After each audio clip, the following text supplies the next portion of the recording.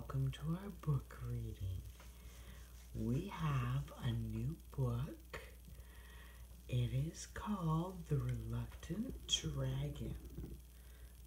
Very excited to read this with you. It was written by a man named Kenneth Grahame in Scotland in, we think, 1898. It was first published as part of a collection of stories and then later on its own because it was one of the favorite stories in the book. And I'm happy to bring it to you. And let's get started. Let me scoot up my chair a little bit. Okay.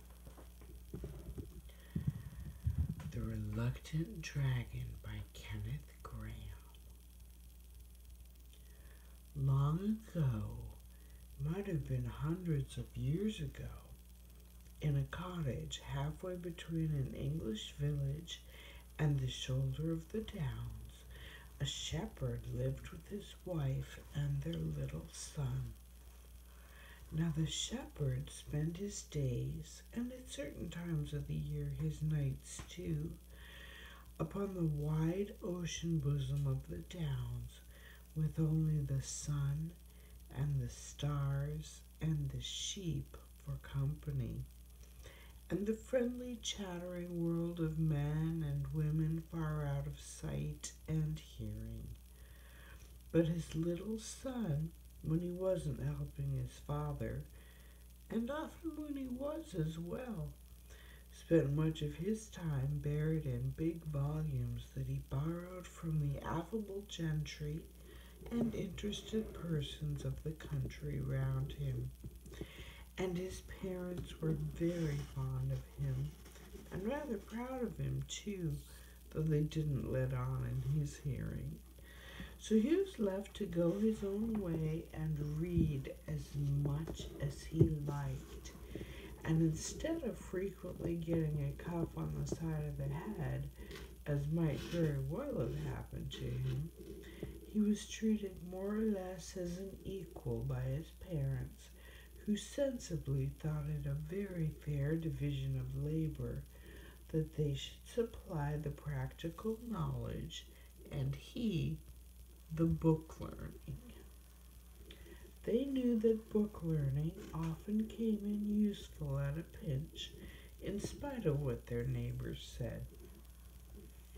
What the boy chiefly dabbled in was natural history and fairy tales, and he just took them as they came in a sandwichy sort of way, without making any distinctions. And really his course of reading strikes one as rather sensible. One evening, the shepherd, who for some nights past had been disturbed and preoccupied, and off his usual mental balance, came home all of a tremble and, bursting into the room where his wife and son were peacefully employed, she with her seam, he in following out the adventures of the giant with no heart in his body, exclaimed with much agitation, "It's all up with me, Maria. Never more can I go up on them there downs, was it ever so?" "Now, don't you take on like that," said his wife, who was a very sensible woman, "but tell us all about it first, whatever it is as has given you this shake-up, and then me and you and the son here between us, we ought to be able to get to the bottom of it."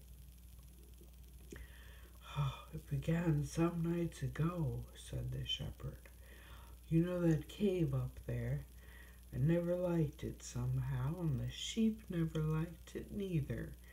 And when sheep don't like a thing, there's generally some reason for it.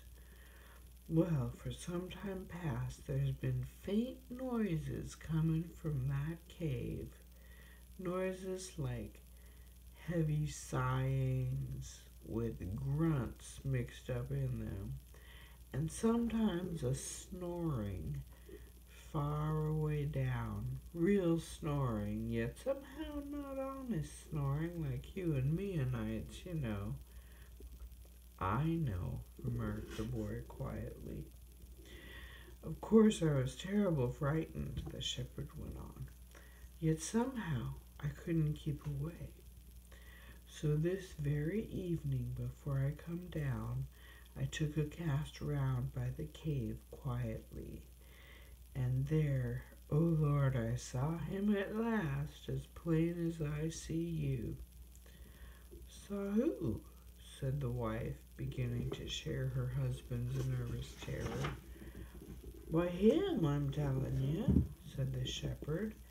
He was sticking halfway out of the cave and seemed to be enjoying of the cool evening in a poetical sort of way. He was as big as 4 cart horses, and all covered with shiny scales, deep blue scales at the top of him, shading off to a tender sort of green below. As he breathed, there was that sort of flicker over his nostrils that you see over our chalk roads on a baking, windless day in summer.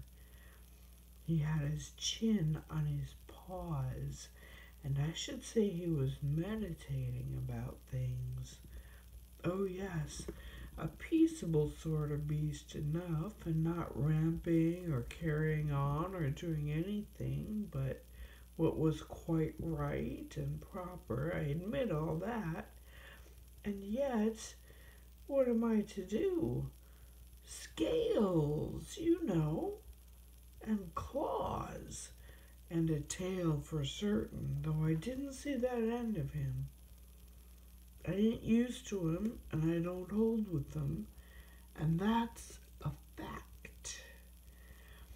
The boy, who had apparently been absorbed in his book during his father's recital, now closed the volume, yawned, clasped his hands behind his head, and said sleepily, It's all right, Father, don't you worry.